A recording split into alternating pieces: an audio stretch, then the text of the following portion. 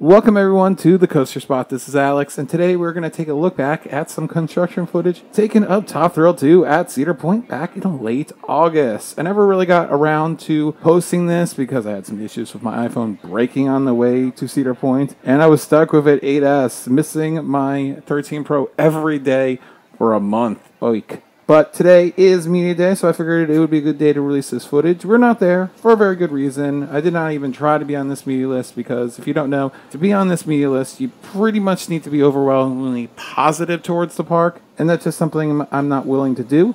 Anytime we're attending a media day or working with a park, it's understood that we might be critical, and they know that in advance. But anyways, I will be visiting the park very soon, most likely next month on the 9th and the 10th. Hopefully that will be a good time to go and avoid the opening weekend craziness. So look for content that weekend, and let's get on to the update. As I said, it was taking over a week, so we did see some progress taking place. My feelings on the colors here, I am so excited to see that whole thing turn gray.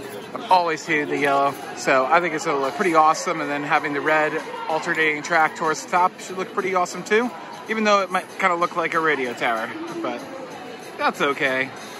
Looks like they haven't been really working on it that much since the announcement. It seems like painting and construction as far as vertical has pretty much ceased. We saw them put in this 3-column from Iron Dragon, but that's about it. I believe this stand here is going to be demolished, which is kind of a shame. I really like the grandstands. They're keeping with a racing theme, just more dragster to Formula One, but yeah, most of the launch track has been put back in place with a bunch of the electronics in place, but not all of them. So there's that. I think it goes to about right here and ends. So, as I said, it did a lot of work towards the beginning of the month, and it seems like they've taken a big break for whatever reason. Whether it's the contractors having other work, or supply chain, or just how the project management was going.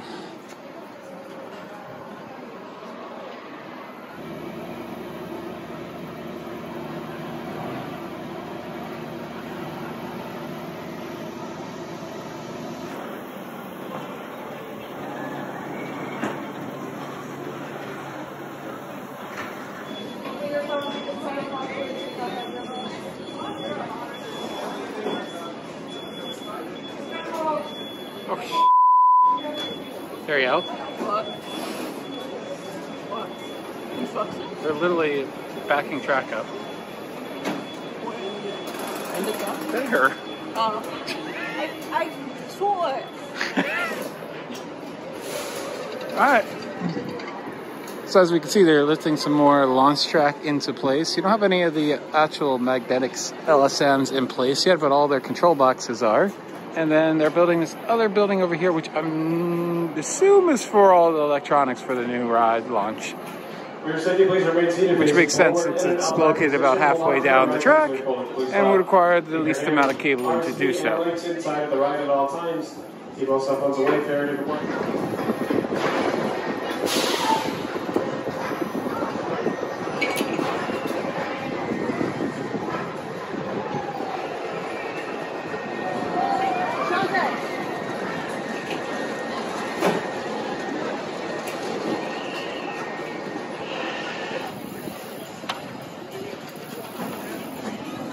They're on board too.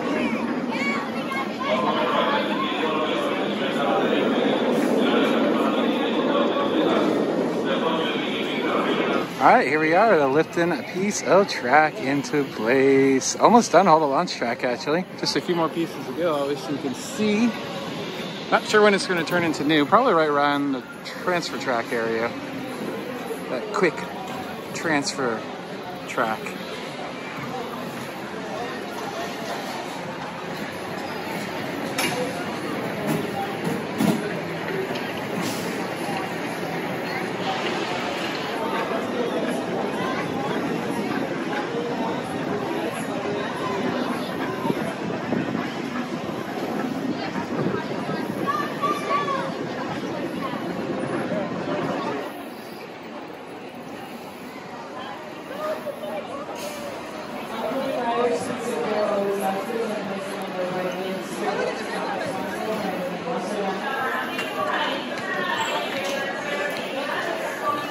here are the 3 support columns. I'm thinking that next week these towers are going to climb very, very quickly, but until then, I think they just put these in kind of as a symbolic way of being like, hey, we're building it. Now, of course, the tower is going to be remaining relatively unchanged as far as any structural things. Those lights there where the countdown was for the Christmas tree, those are likely going to be removed or not used, one of the two.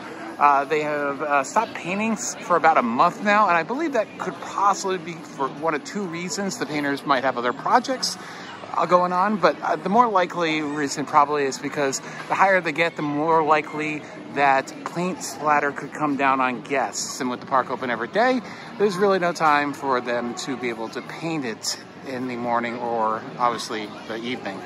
So I assume that we're really going to see a lot of that resume coming up in just a few days after Labor Day. But I love the paint scheme. The red and white on the top should look pretty cool, but I love the gray. I think it's just going to look so stealthy and so badass compared to this McDonald's yellow that it used to be. And with the transformation of all these paint jobs, you can see that the old motor building is getting a blue paint job. Obviously, they might just leave it in there because it might just be really costly to remove it. So it might just remain in there as a relic, not hurting anybody. Who knows? I'm sure at some point we will find out if everything was removed or not. I think we actually might have already seen some stuff being removed, if I recall. Comment down below if you want to confirm that or not. But this area is really going to see a change. The sign is going to be taken down. It's going to have an entranceway, kind of balloon that you're going to kind of go through to get to the entrance. The entrance is going to be in the same area. And we can see now that the LSM stators have gone in. Before, we only saw all the control boxes. That's the part that's inside of the structure of the track. But those white boxes right there have now gone on in over the last couple of days. We weren't in the park yesterday in this area, so this probably started yesterday. And as you can see, they've gone way down the launch track. So that is very cool to see all those go in right in front of our eyes. And I think that's what they're working on, or were working on today. Close up and see all that work going on, getting all those motors in place. They are nearly all the way down the launch track. There's only a few more pieces to the left here. They were running out of footers that are complete or the original track before.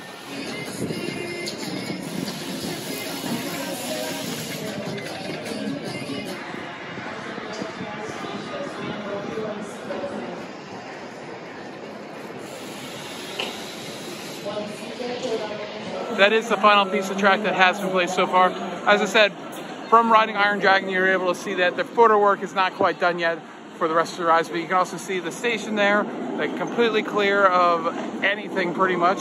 And part of that roof is going to have to be replaced in the rear because of the spike going in. It's not going to have the right clearance. All right, so basically the roof is going to be cut back, I believe, on those 3 posts there.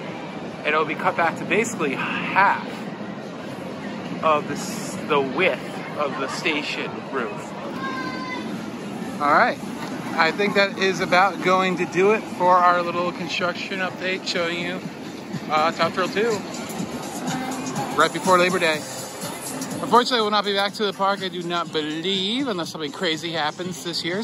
But I love showing construction, so just a little peek into the process. And of course, should be at the opening within 1 or 2 weeks of opening. Definitely not going to go opening day unless there's a really cool preview event. Then I will definitely attend that. All right, thanks for watching. This has been Alex for the Coaster Spot. Like, comment, subscribe, and go check out videos of our days here at Cedar Point and full park tours of Cedar Point and Cedar Point Shores.